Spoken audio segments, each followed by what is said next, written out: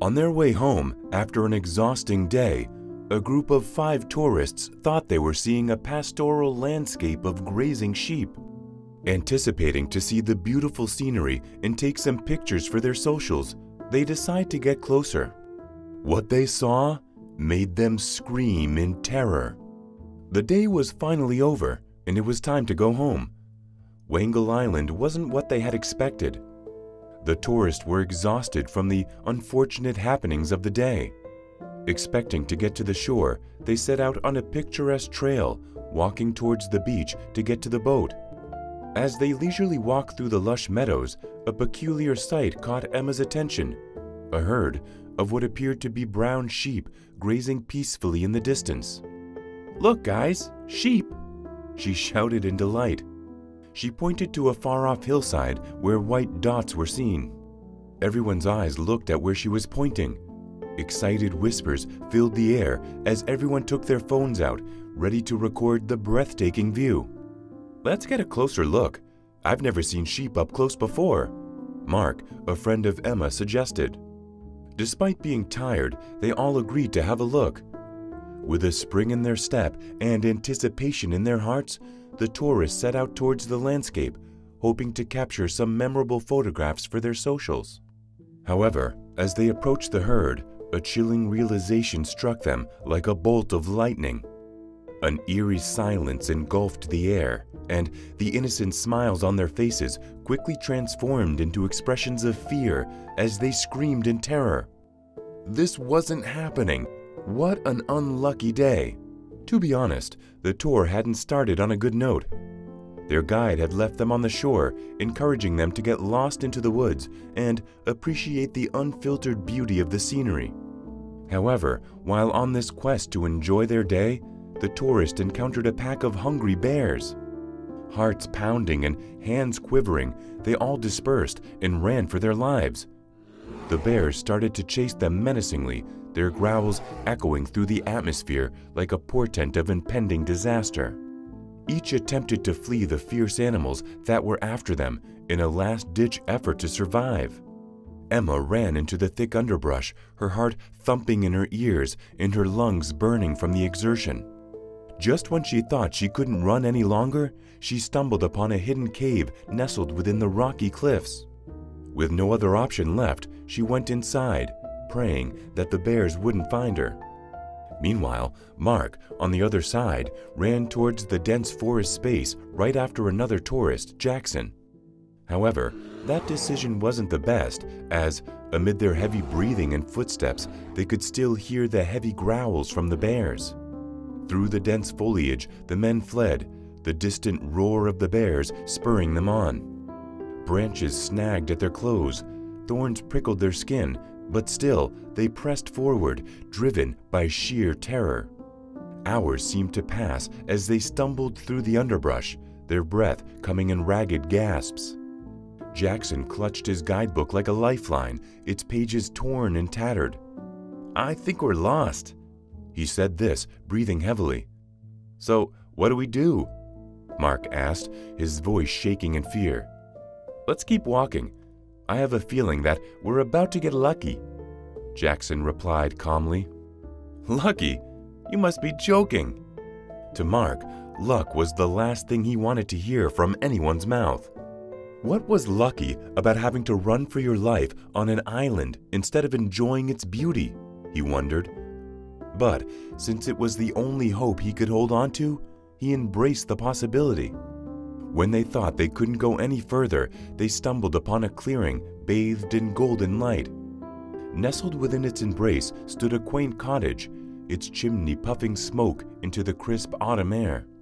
Relief flooded through their eyes as they staggered towards the cottage, their legs trembling with exhaustion. Mark pounded on the door, his knuckles white with strain, and it swung open to reveal a kind old woman. As the two men introduced themselves to the woman, Emma was still all alone in the cave. She waited hours for the bears to go away or even forget about her. Her senses were acutely aware of every sound and movement outside the cave. After sitting for what seemed like forever, she finally plucked up the confidence to get out into the unknown.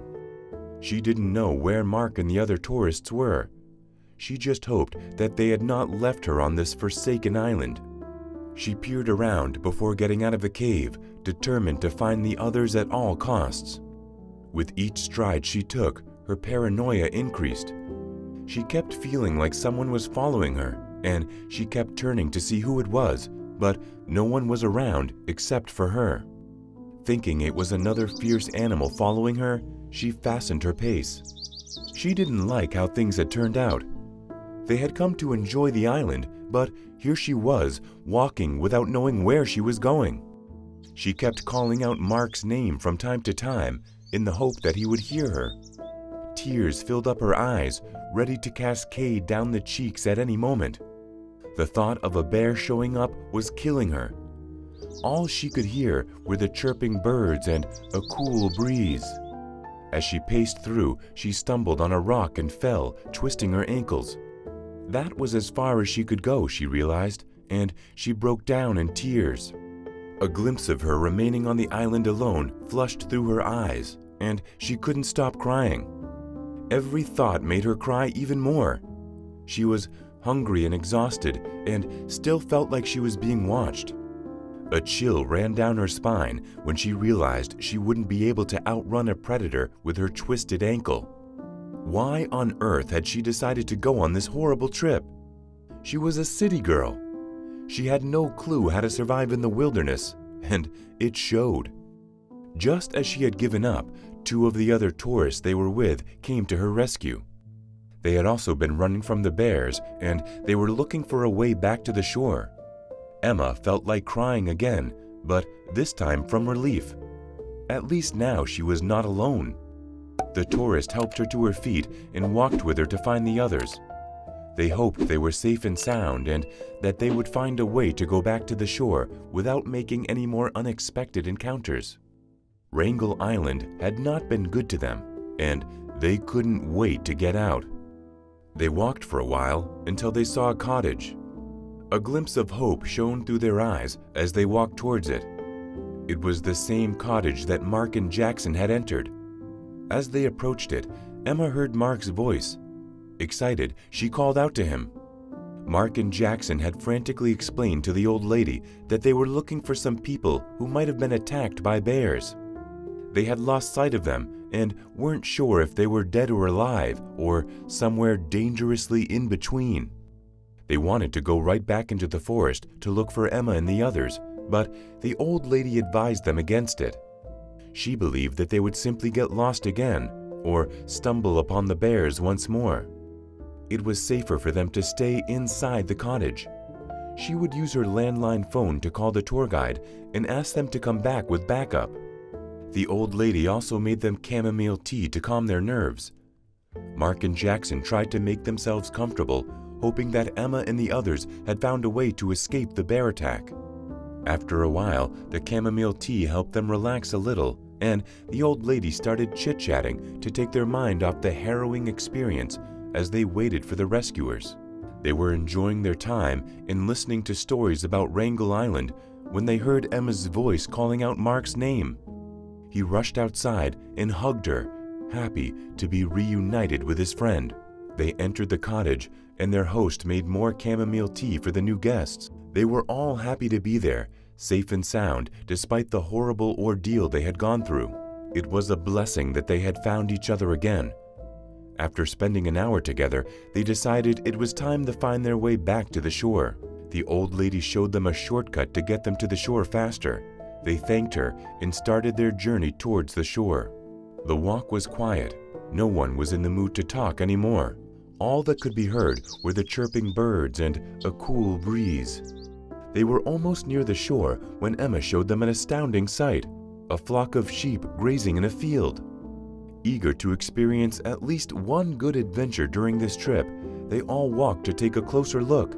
However, what they had mistaken for sheep turned out to be something far more formidable: a group of cunningly disguised bears. "Oh no, not again!" one of them yelled. A wave of panic surged through their veins as they realized the enormity of the situation. These charming animals were not the friendly, harmless creatures they had anticipated. Fear gripped their hearts and their instincts screamed at them to flee. However, they were not ready for another chase throughout the island. What they had gone through was enough for the day. Moreover, they knew by now that running away from the bears only spurred them on.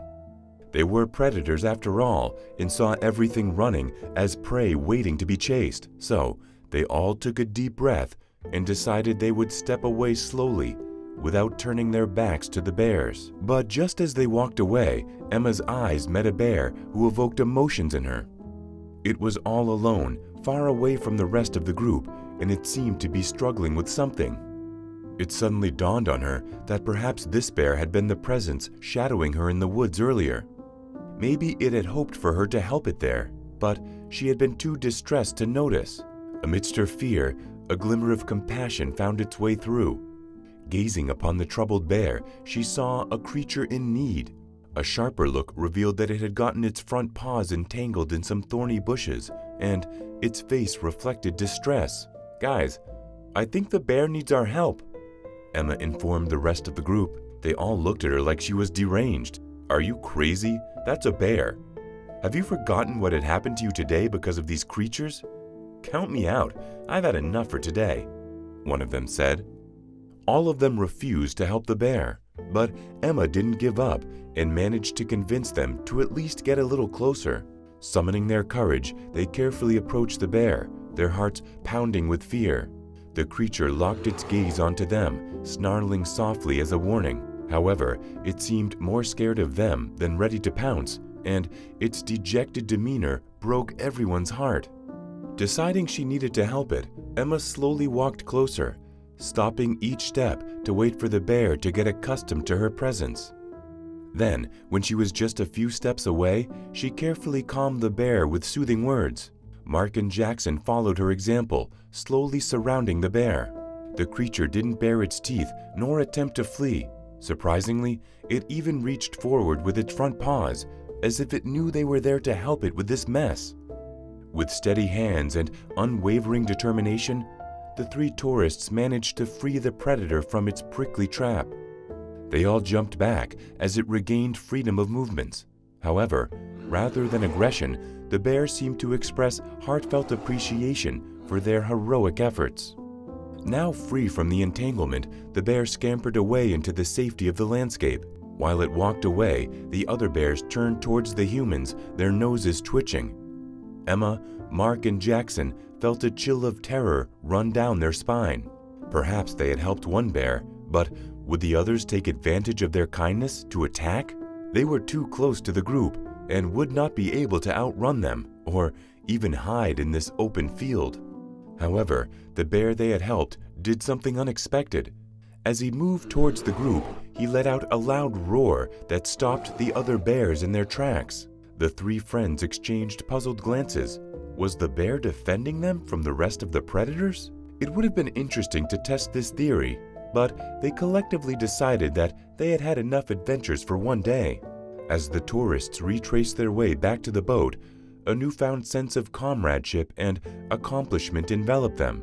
They realized that sometimes the most intimidating challenges can lead to unexpected bonds and triumphs.